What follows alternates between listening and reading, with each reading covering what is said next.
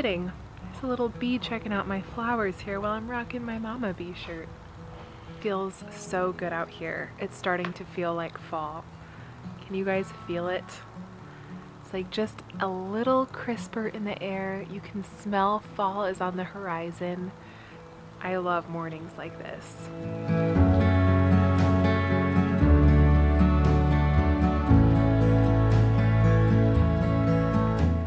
Hey there, if we don't know each other yet, my name is Natalie. I'm a modern therapist turned holistic practitioner. I help people get where they want to go in life, believing in their dreams with them through online coaching. And this is how I live out my dream. My dream is to own and operate a regenerative farm and retreat center one day. And so I steward what we've been given now in the form of this garden on this suburban plot. And we're learning to grow our own food, preserve things, and eat real food that we've grown ourselves, because that's what this is all about for me, is real food, real health, and a good life. So if you like that sort of thing, definitely be sure to hit the subscribe button and the like button as well.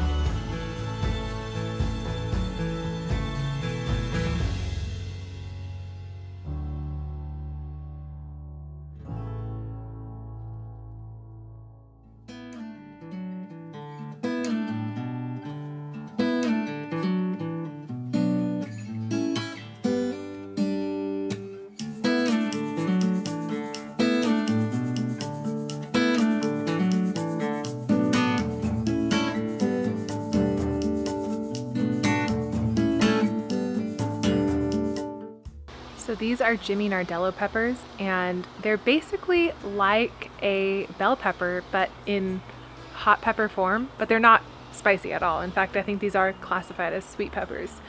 And I grew these from seed. This is my first successful pepper plant. Peppers can be kind of difficult to germinate and grow. So I'm super proud of these, and I'm really excited to try these. My friend Jill recommends roasting them and making like this little dipping sauce. I think my friend Jess over at Roots and Refuge made this as well on her vlog. So I think I'm gonna have to try that out. Very sweet, very flavorful.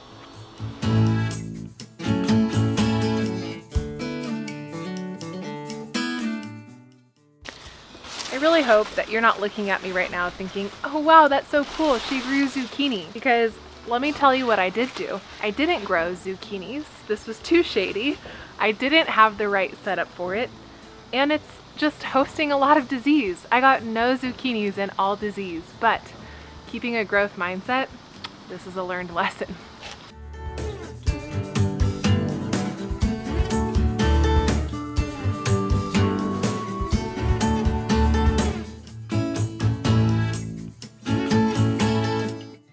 So powdery mildew is something I've always dealt with like cucurbits like zucchini and melons and cucumbers, and it apparently can spread to Swiss chard as well. So I'm trying to cut this disease out wherever I find it. It's a fungal disease, so it spreads really easily, and I definitely don't want it in my garden.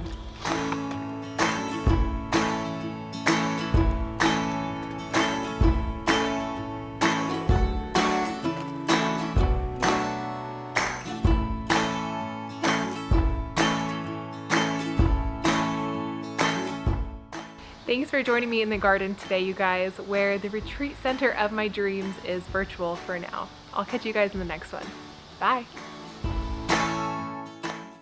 Nothing like a peaceful morning with the sound of mowers and chainsaws and miter saws and my neighbor's pump for her pool going off.